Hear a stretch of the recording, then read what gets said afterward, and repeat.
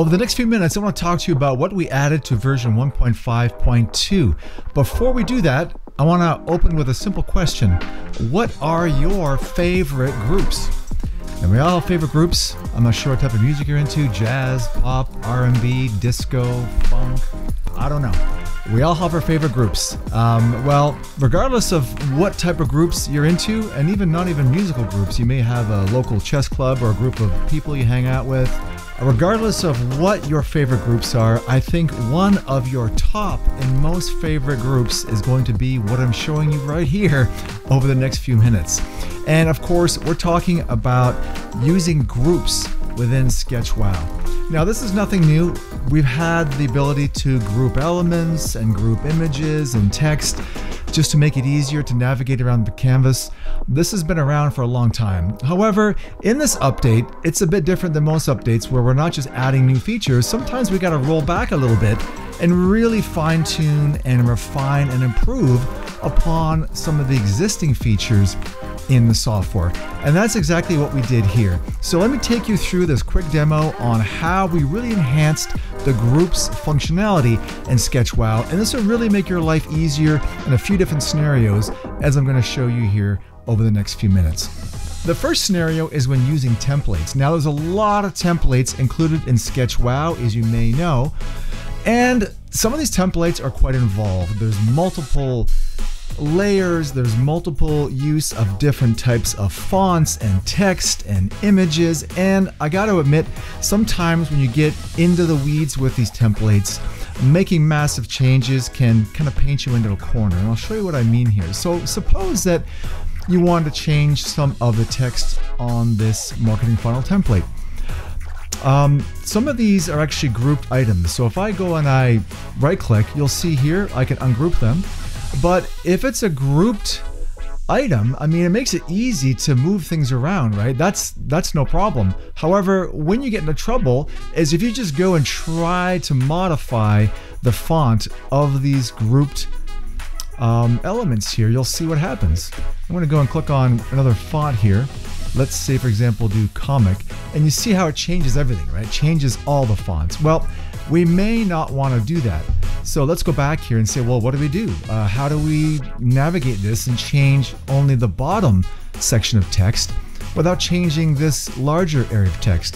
Well, up until now, that was a bit of a problem. But as of today, with version 1.52, you can easily go and just double click on the actual element you want to highlight and modify within this grouped element here, and you can see I can now separate and change only this block of text. Maybe we'll make it smaller. I don't know. Maybe we'll change the font and see what looks good. It looks pretty good.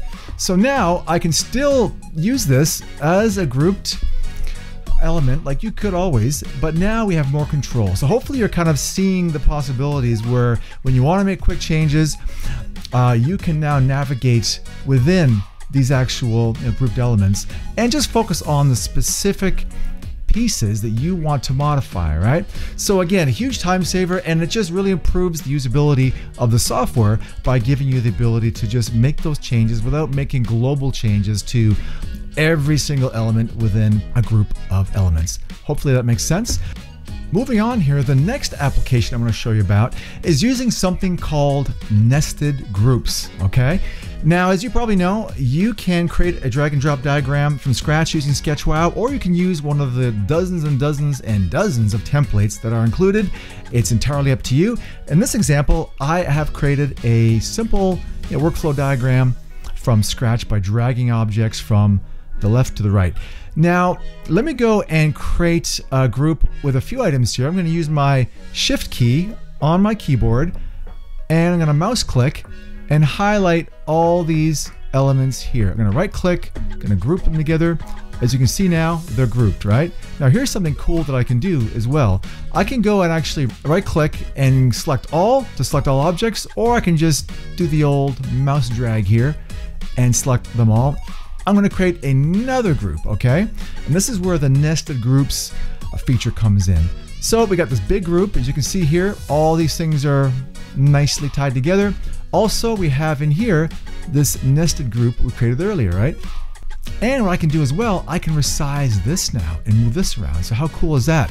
So I'm actually working within a nested group inside of a larger group, right? And even I can say, well, I don't like this image. Let me erase that guy, choose new image, and away you go, okay? So it really opens up the power and flexibility and usability of how you can work with groups or nested groups utilizing SketchWow. And of course, as before, I can go in here and just change these fonts as well if something looks a little bit more, to my needs, and away you go. So hope this gives you some more ideas in terms of how you can just use groups and nested groups to make really simple changes without making global changes to every single element within the group. So I hope this gives you some ideas and makes things easier for you, and I'll see you again in the next video.